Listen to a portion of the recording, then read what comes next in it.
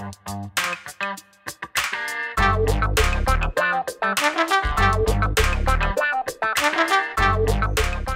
guys, Montel here, and welcome to this edition of Let's Be Blunt with Montel. I am so excited to have the guest that I have on that's coming up in a few minutes. Before we get him on, I want to just say a couple of little comments. And I don't know if you've been watching and paying attention to the news lately, but over the last couple of weeks, everybody from the HSS to FDA, everybody has kind of, stepped into the fray, making comments about the viability of possibly rescheduling cannabis from a Schedule 1 drug to maybe even a Schedule 3 drug. And there has been a lot of pushback, and I think necessarily so, a lot of pushback by a lot of consumers out there who are saying that if they reschedule this to a Schedule 3 drug, I'm out. I'm out of the dispensary business. I'm going to jump into going back to the illicit market because, one, why would we trust a bunch of people who for the last 30 years have said there's been no viability to cannabis, now all of a sudden being the producers of the same product that they said there was no viable medical efficacious reason for even using cannabis. So now all of a sudden we're going to trust an organization that we know doesn't really, I don't know if their top priority is the patient or their top priority is making money.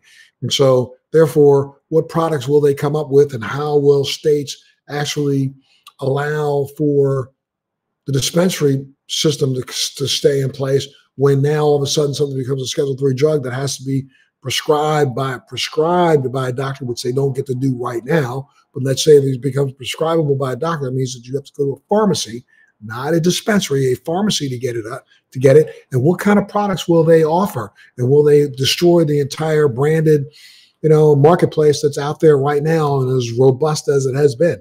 And although we know that our legal marketplace is robust, I mean, looking back at 2021, $25 billion plus legal marijuana and cannabis was sold in the United States, but we know that the illegal market was probably pushing somewhere near $75 billion worth of product being sold in the United States.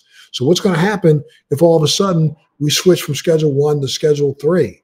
There's a report that was out, and this is in Marijuana Moment. I'll read you a little bit out of it. It says about 1/3 of marijuana consumers say that they will go back to the illicit market if cannabis was rescheduled and only made legal available as a Food and Drug Administration FDA-approved prescription drug, according to a new poll. As federal agencies work to complete an administrative review on cannabis rescheduling, the survey from NUG-MD shows wariness about the government, how the government could hypothetically become involved with marijuana in the event of its reclassification. Of course, even though the U.S. Department of Health and Human Services has recommended moving cannabis from Schedule 1 to Schedule 3 of the Controlled Substances Act, that would make it a legal prescription drug. The FDA approval process is separate. So the agency typically does not approve botanicals as prescription medications. And many industry observers also believe that the federal government will continue to approach of generally allowing state markets to operate without interference following rescheduling, though some advocates and consumers have concerns that the change could disrupt state licensed businesses by allowing pharmaceuticals to take over the marijuana industry. And NUG survey underscores that point. And when we take a look at, what's going on in places around the country, I mean, I've just, hopefully we'll soon have product in the marketplace in Georgia. And this is one of those situations where as much as a month ago, as recently as a month ago, the FDA, the DEA had sent a notice out to all the independent pharmacists in Georgia who had signed on to being able to dispense cannabis through their pharmacies. The DEA sent notices out saying, stop, don't pass go. You better not do this, because if you do, we're going to come down on your head. Now, all of a sudden, the same organization is going to turn around and say, oh, no, never mind that. We're going to let the pharmacists, not just independent pharmacies, but let's say the big CVSs of the world, start carrying cannabis. And who's CVS hiring? Are they going to hire people who have been in the legacy market for a long time who understand this plant? Or are they going to go to this new, I don't know what you want to call it, burgeoning, group of people who think they are educated enough in this space to provide a quality product to patients? I think the argument still stands very, very strong in favor of let's skip the reschedule and let's go straight to descheduling, since it has been, the mindset of the FDA to not even prescribe a botanical that's normally in the nutraceutical realm. Why not put cannabis in the nutraceutical realm, and then put some restraints on how it's sold there? And you could do so by saying can't be sold to people under the age of 18 or whatever. I mean, I can understand that, but I do not understand this idea of turning this over to a whole bunch of people who for the last 30 years have tried to fight this, and knowing how hard they try to fight it makes me wonder how much they would really support the products that they're selling, even if they get an opportunity to sell themselves. I'm delighted to have our esteemed guest on today, and I want to introduce our guest with over 15 years of experience as an attorney, an educator, and strategist dedicated to the fight for human rights. His multifaceted practice extends across public, nonprofit, social, and entrepreneurship sectors. Through litigation and public policy and advocacy and community organization, he has diligently worked in a meaningful partnership with individuals and communities.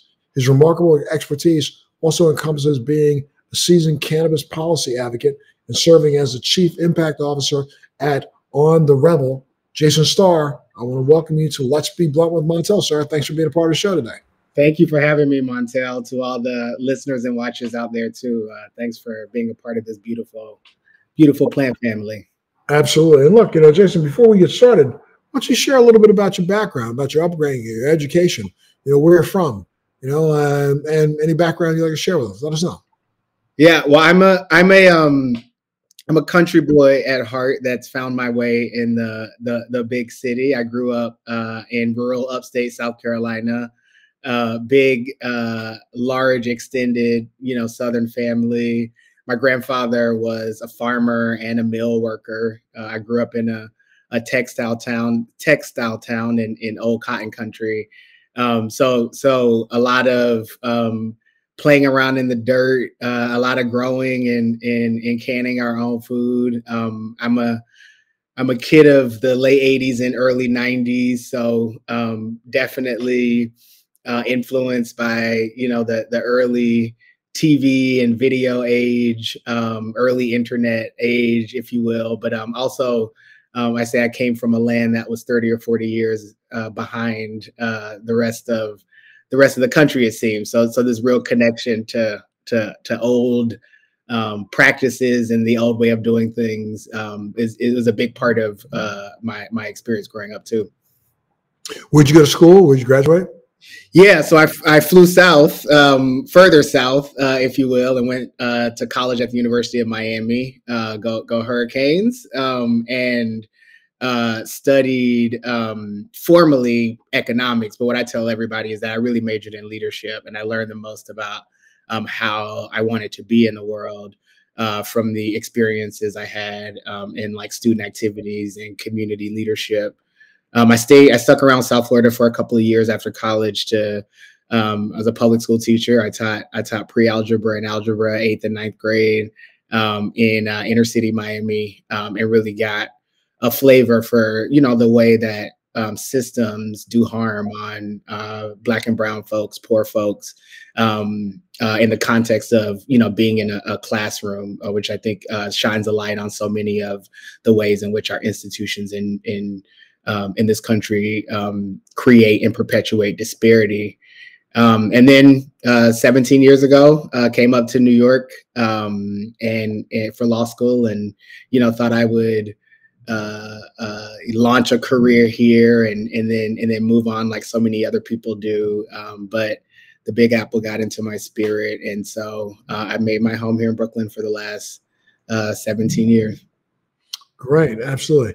And now let's dive right in and get busy. Let's talk a little bit about, what inspired you to get involved with cannabis.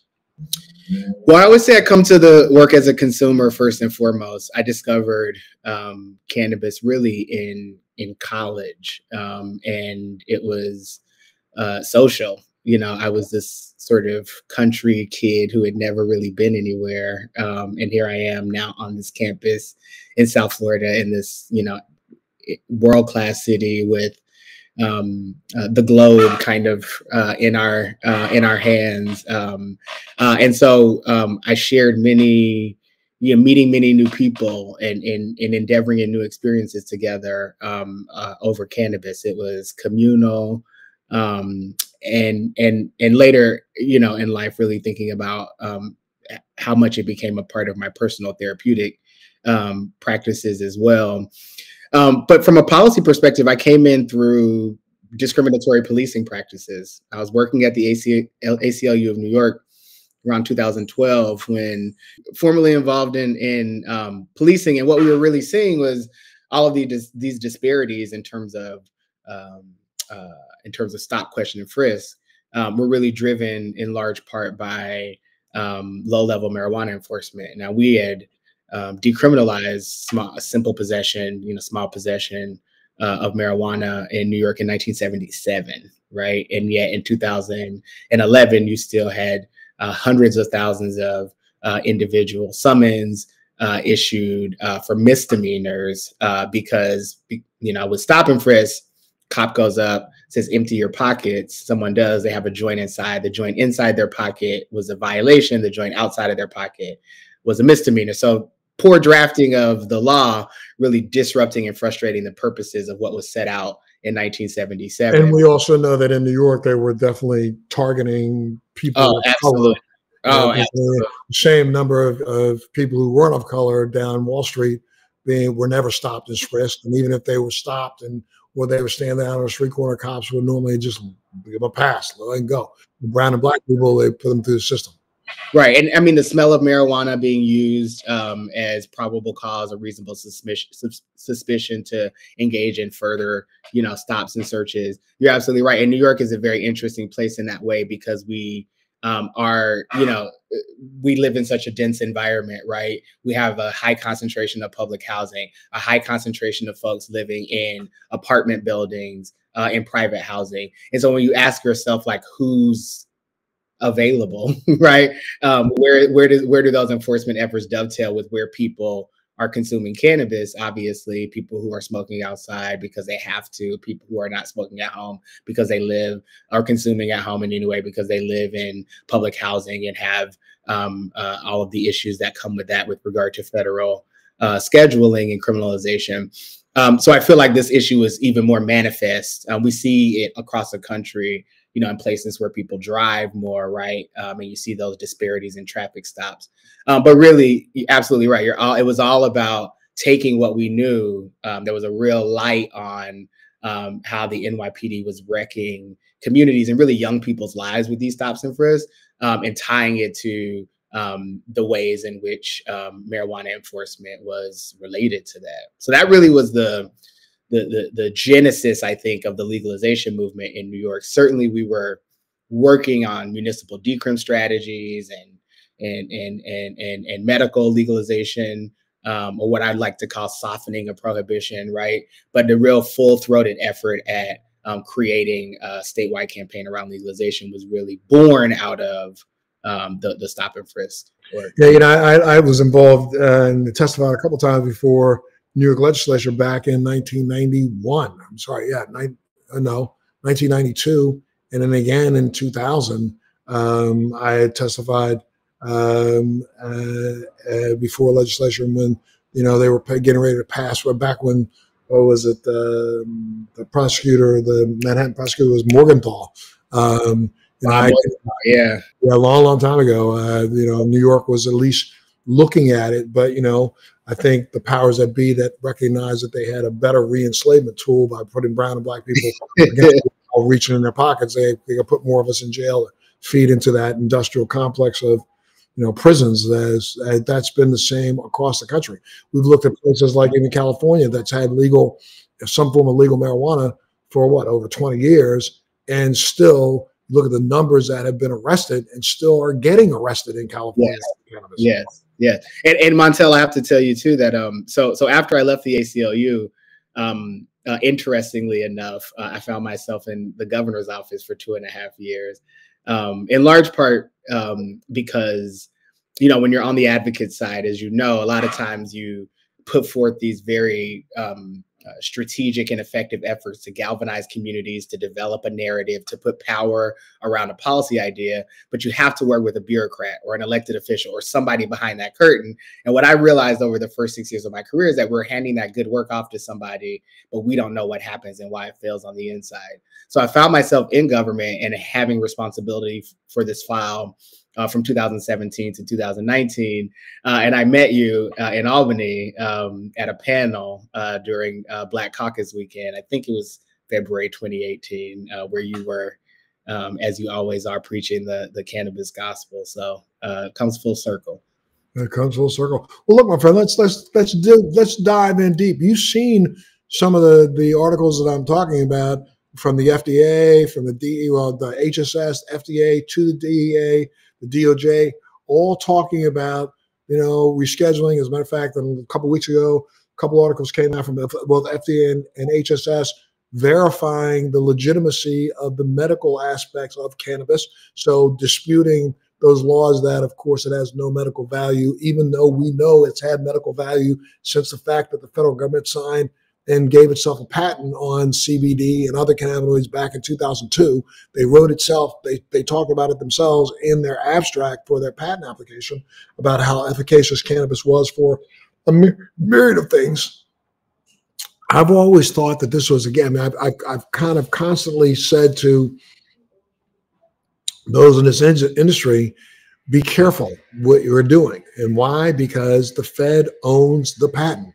And if the Fed, and they've extended that patent multiple times. So now if they decided tomorrow to say, okay, we're going to reschedule Schedule 3, anybody selling any marijuana in the United States is violating the patent held by the United States government, bingo, bango, every dispensary in the country has to come to a screeching halt.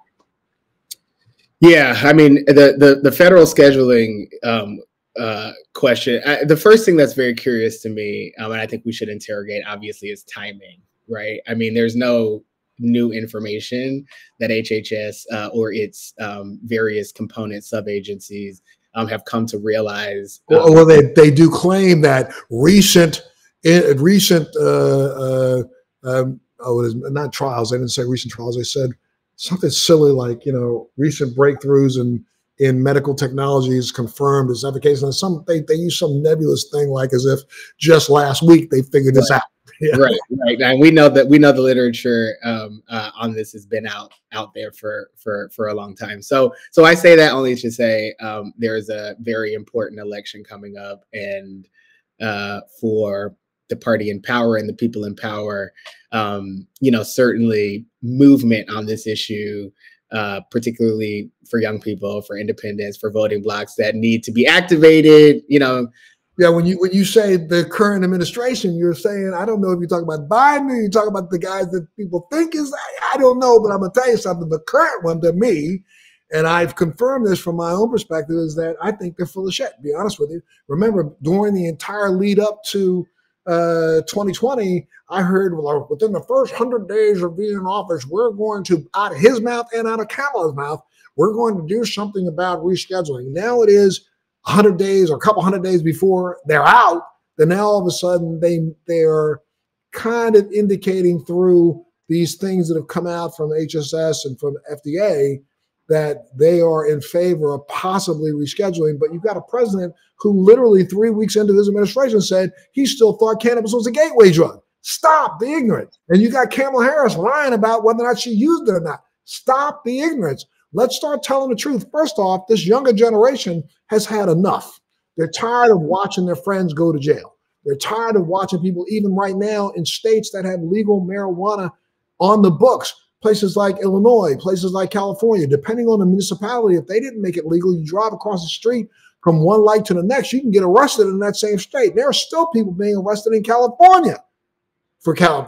I'm sorry, I get angry about this, but so I mean, when we're thinking about an administration, I was hoping, and I really do feel like whoever comes to the table first and says, I'm going to definitely change the cannabis laws, they're going to get an entire generation of votes that they would not have gotten. And don't believe that Donald Trump isn't looking at that, because the only thing that stopped him from doing it is trying to figure out whether or not either Uday or Kusei, his two sons, one of them can get in the business first. When he allows him to business first, then he's going to, of course, make sure, and he knows he can make some money off of it.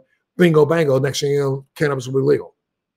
I think that's right. I mean, it may be my government experience. You know, I worked in the executive branch for um, a personality type that some argue is quite similar to Trump in a lot of ways. And you're right, right? Like who's ever holding the bag when something gets over the finish line often gets associated with, and of course gets the political benefit of doing the thing, right? You know, so you know, we did $15 minimum wage in New York, or paid family leave, and people associate those things with Andrew Cuomo. And you know, you and I both know it's really the people who lived, you know, for years and years and years and years and years, and use that lived experience to inform and drive change over the long haul. You know, one of the things that you said at the top of the program, right, was that even in those legal market states, we're seeing revenues,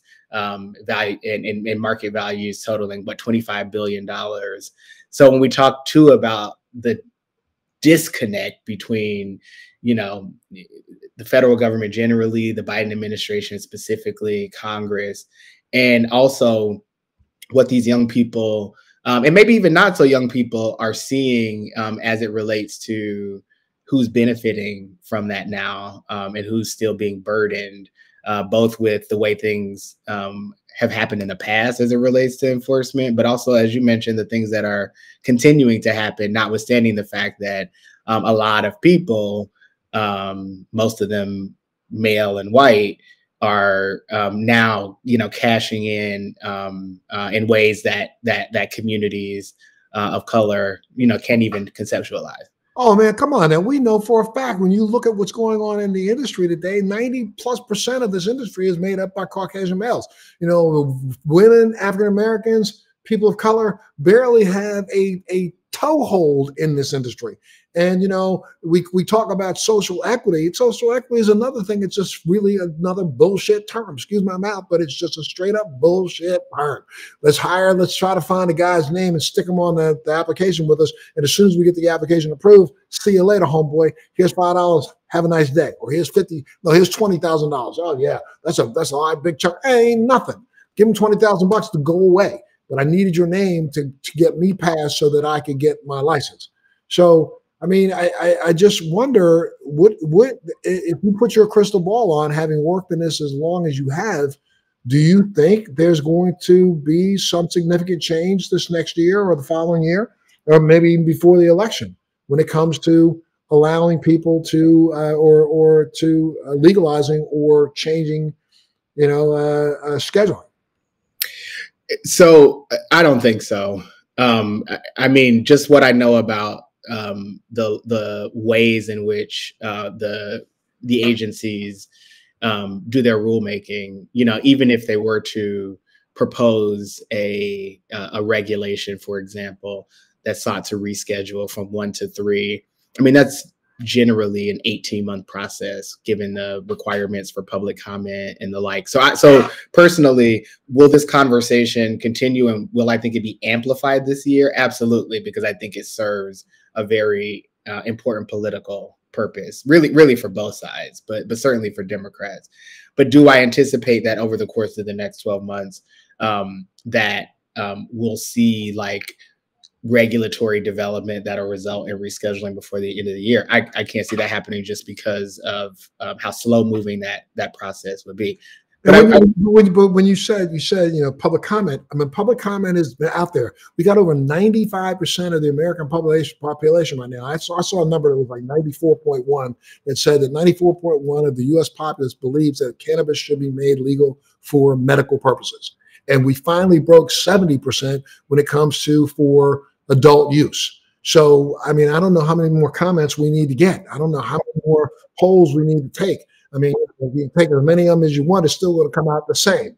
Well, for your listeners and watchers that may not know, anytime a federal agency like HHS or the FDA, which is a part thereof, issues, publishes, writes a new or revises a regulation, there's a legally required period of time in which the public can comment, usually in written form. to the agency. So that's what I mean. There's just some formal legal process there that I don't think is going to happen over the course of the next year, even if there was political will. But I agree with you. We have finally seen the public opinion on this, really reflect what we know and understand with regard to how familiar are people with cannabis, how much people understand its relative safety vis-a-vis other drugs and substances that are perfectly legal, and how outdated and antiquated our cannabis laws have been and continue to be, as we get into this like weird liminal space now, right, where the vast majority of people, I think, across this country think cannabis is either legal where they are or very much deprioritized, except in those pockets where we know that courts, cops, and corrections are still very active on. And let's make sure nobody's even talking about it. Nobody's even discussing it the right way. But I think that in those places, we've got to look at the reason why the cops and those administrative or forces down there continue to, enforce the draconian laws, because they know that that's the only way you can get black people off the street and stick them in prison. I mean, let's stop mixing words about this. Places like Kentucky that legalized because of the hemp bill, they wanted to make sure that their farmers down there could get back in a position that they were in 50 years ago, 60 years ago. Most people don't understand that. We keep looking at the Golden Triangle up in Northern California or Southern Washington State as if that's where we've had the most cannabis growth, which is a lie, because we know that most of the cannabis, some of the largest supplies of cannabis back in the 60s and 70s came from Kentucky, came from the middle of the South. But and they were, of course, that's the reason why the Senate Majority Leader Mitch McConnell decided to push so hard to pass the Farm Bill, because he knew it was going to benefit his folks in Kentucky without saying so. So the truth is, I mean, I think, first off, what do you think would happen? Let's make this up. Let's act as if, the DEA reschedules and they did it next week. What kind of impact do you think that would have on the existing cannabis protocol programs going on in the 38 states around the country and the District of Columbia? The first thing that comes to mind is, and I'm thinking a lot through the lens of the New York market. We put, and I know you deride that term social equity, but we put elements in that at least attempted to be very forward with having, whether it be restorative justice aspects in the criminal legal system pieces, restorative justice aspects in the economic opportunity pieces, and of course in recapturing some of the tax revenue. And I think places like Illinois, Massachusetts, Maryland to some degree kind of went that way, as opposed to some of the other places like the Oklahomas, Mississippis, Floridas of the world. And so for those states that have attempted to set up programs that do preference, in-state small producers, that seek to preference, folks who have borne the brunt of over-policing and over-criminalization, to at least have opportunities on the front end. I think those are all at risk, right, when the walls come down, if you will, and interstate commerce happens. I think preference for in-state residents generally, we see all these lawsuits right now trying to raise the dormant commerce clause as a way to allow folks to get into markets that they have no real relationship with, other than seeing a high potential for profit. And I think it opens the door for folks who move in our economy simply to aggregate businesses as value assets, and so it kind of gets wrapped up in the very concentrated ownership model that we see across so many industries, and of course that threatens the opportunity for a lot of this current and potential value in the market to devolve down to small operators, which we know, of course, generates economy in local communities. But when you say that, I mean, okay, so let's say that the DEA goes ahead and reschedules a Schedule 3, making it a prescribable drug, meaning that now I can go to CVS and get it. So CVS is going to get into business, Walmart's going to get into business, all the big guys who are in business, and this whole dispensary model goes away. I think that's a big risk. And that's what I mean when I say sort of, you see the Walmarts and the Targets and the CVSs really, they're hands off, but they're eyes on, right? They won't sponsor educational events or those kinds of things that are in their corporate philanthropy wheelhouse when it relates to cannabis, even though there are all of these other things that speak to some of the values that they claim to ascribe to as responsible corporate citizens. They won't touch this because it's cannabis related. They won't touch economic opportunity. They won't touch these things that are cannabis related, but they have their eyes open, right? And they know, as you bring forth, like, there's real opportunity here, definitely in terms of an activated consumer base and the potential to grow that consumer base.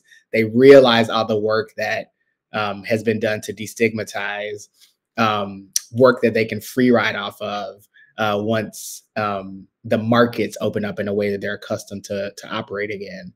And so I do think there is a real risk that big business, and we are talking about like Amazon and the Uber Eats of the world, and sort of those folks that can get out in the distribution marketplace and really take away the opportunity for small business.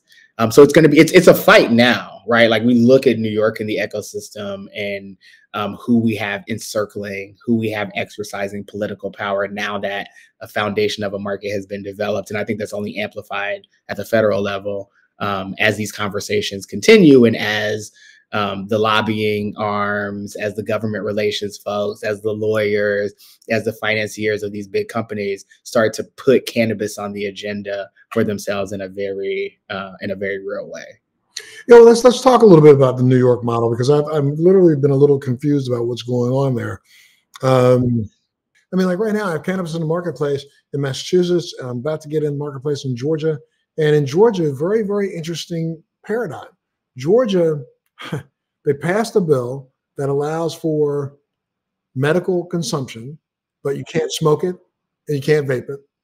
It has to be in either tincture form or in pill or tablet or a gel cap form or external salve use.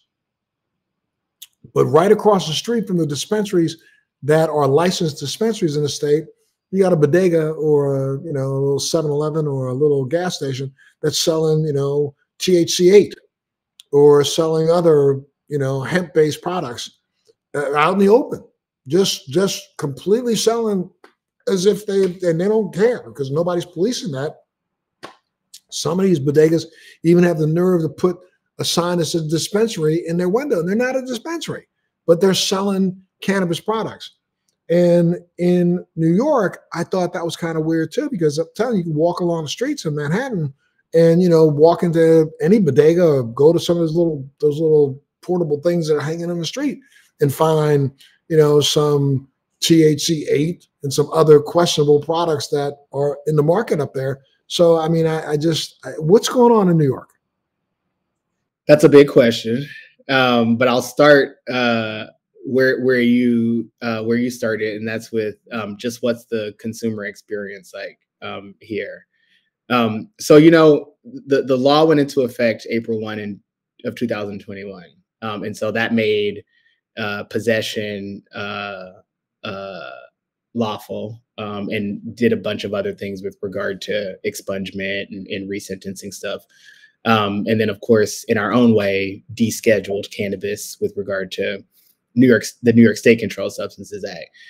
And then we had this very long period of dormancy, if you will, where the former governor failed to make any appointments to the Cannabis Control Board or the Office of Cannabis Management. And so there was this period of time where the sort of essentials in order to establish the function to start the market just didn't happen. And but while that, but let's also say to people and let them know that during that period of dormancy, from the government standpoint, cannabis was thriving in New York City, especially in Manhattan. You can think of the illicit market was probably bringing in, who knows? I mean, you could get cannabis long before there was deliveries in other places in the country. Sure, you could have cannabis delivered anywhere you wanted in Manhattan, street corners if you want. Well, that's an important thing to raise, right? So a couple of things are happening, right? One is weed is legal, right? So people understand that to be that, like, not only can I consume and possess, but if I see a store, I guess it's legal, I can go in and purchase it as well. So there isn't a question in the consumer's mind necessarily. It was also a period where we were still pretty locked down in New York. There were a massive amount of, retail closures during that time. And so, you've been in New York before. It's like, if you got the money, then, I'm not making it here. So as a landlord, as a commercial landlord, you just had a lot of availability and a real need to like figure out how to shore up your finances during this period of time when they were just bleeding money. Also, the NYPD specifically weren't super interested in enforcing, one, because they claimed they didn't know if they had any enforcement power, but two, we had just greater degree of issues in the city during that period of time. And you could walk, if you walked along the streets of Manhattan, if you walk along the streets of Manhattan right now, every third step you're getting a waft. Well, you don't even have to fire nothing up. You can just walk down the street and catch a bus.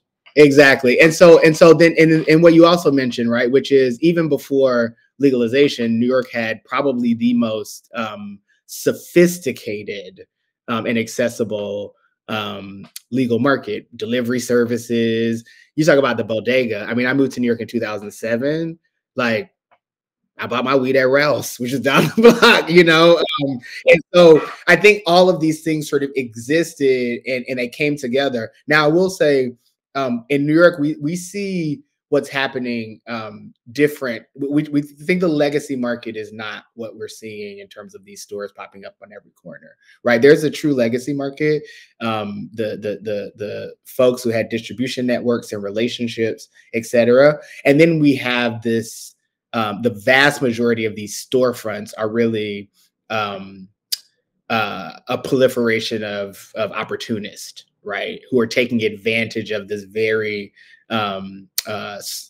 specific circumstance where we had this very long lag time between legalization and the setting up of the market.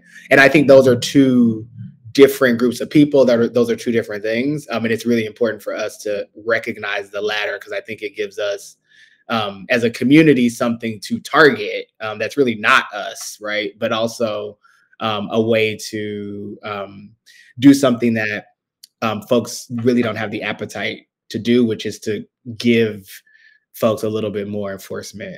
Well, but also we also know, and I know the police departments up there, NYPD understands that, that opened the door to allow organized crime to proliferate in that space.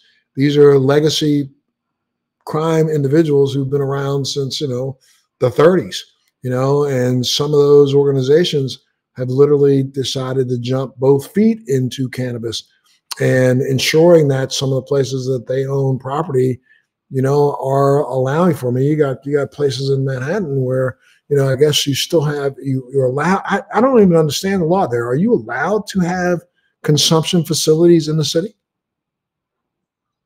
No. So there's we're doing it anyway. Like this. Yeah. And yeah, so there's no regulation for sort of on-site consumption, if you will. And so because we have such liberal sort of consumption rules to begin with, I think that there's enough space in the law and regs for people to do consumption on site at certain events that are legally compliant. I think when we talk about being indoors, you run afoul of public health laws. So that's really the backstop there. But it's and it's obviously the sales piece of it. Obviously you're supposed to be licensed to retail sales. So the on-site consumption piece is But it's going to be a big part of the market here because of the tourism aspect.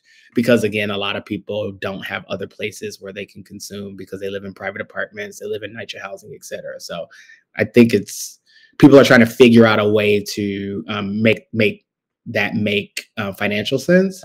But in the interim, yeah, it's kind of a free for all here now. And I don't know that that's in some ways like a bad thing. Certainly on the retail side, we need to get that together. But I do think there's space for ingenuity and innovation, and I wouldn't want us to overcorrect on some of these things and miss out on that quintessential sort of New York thing, which is new thought, new creativity.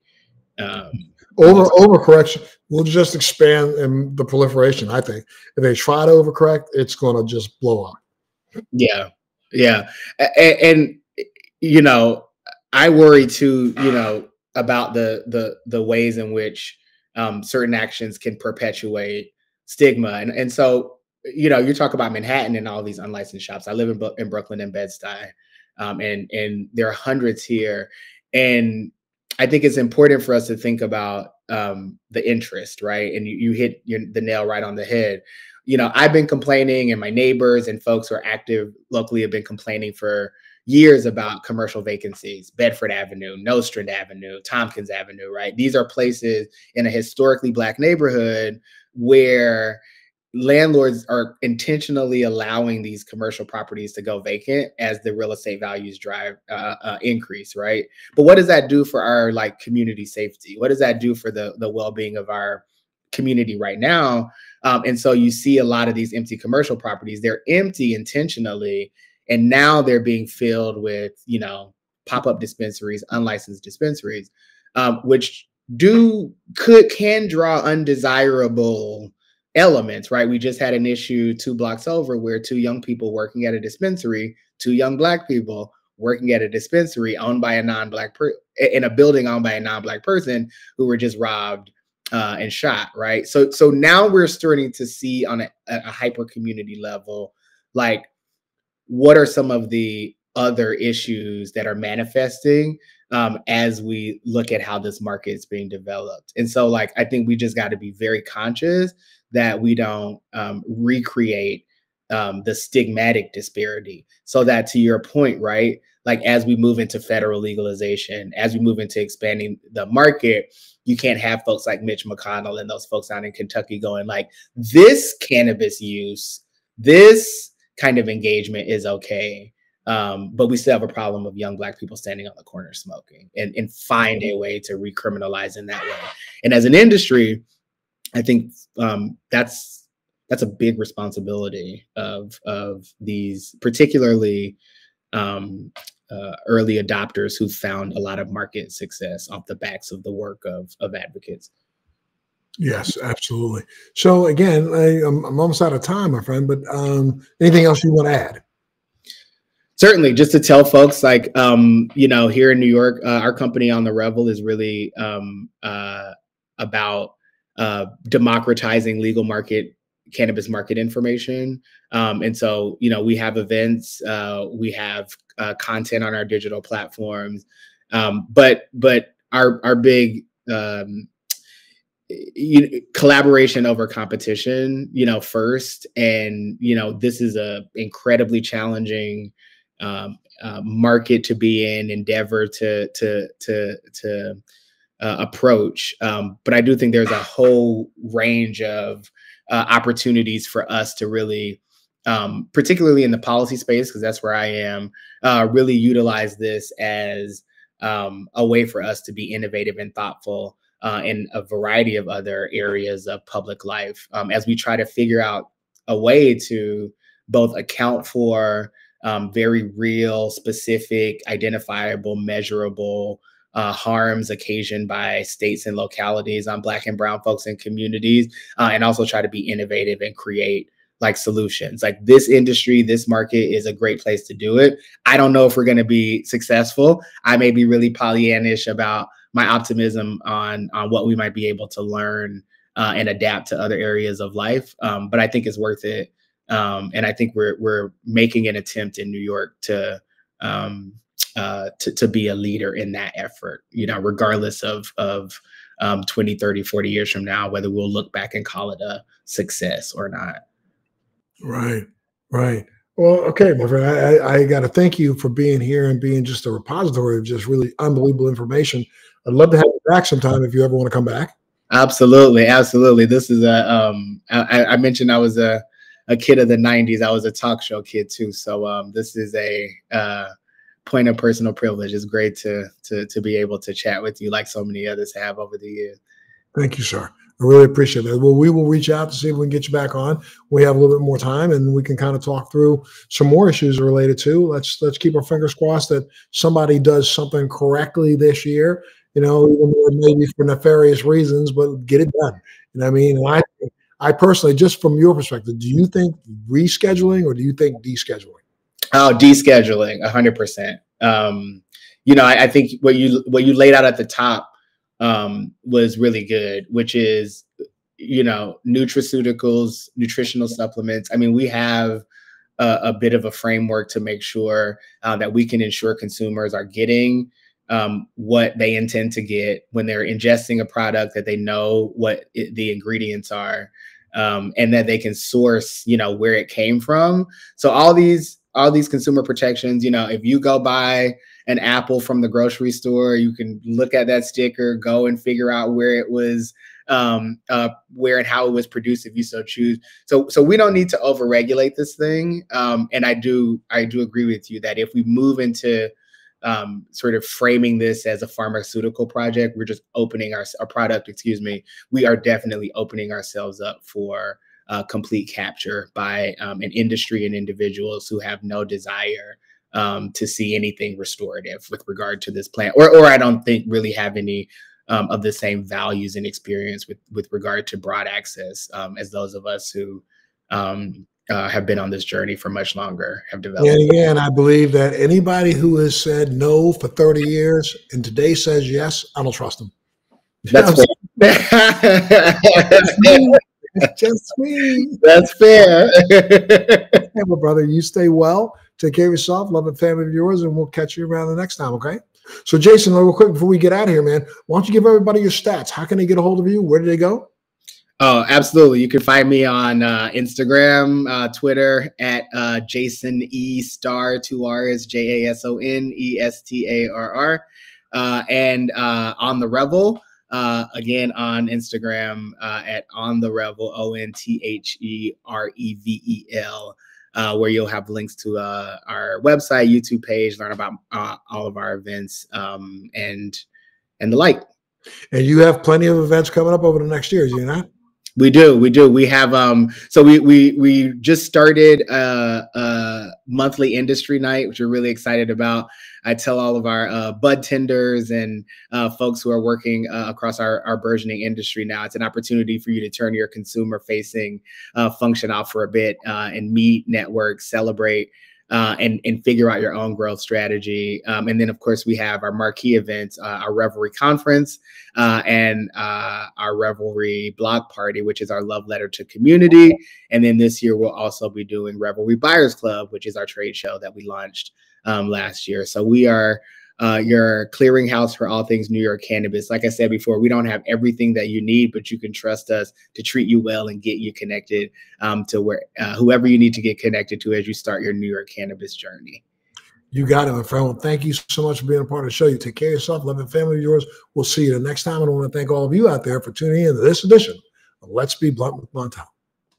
Thanks for joining me on Let's Be Blunt with Montel. Please make sure you're subscribed and hit the bell to be notified when new episodes post each week. We'd love to hear your feedback also, so please send us your comments.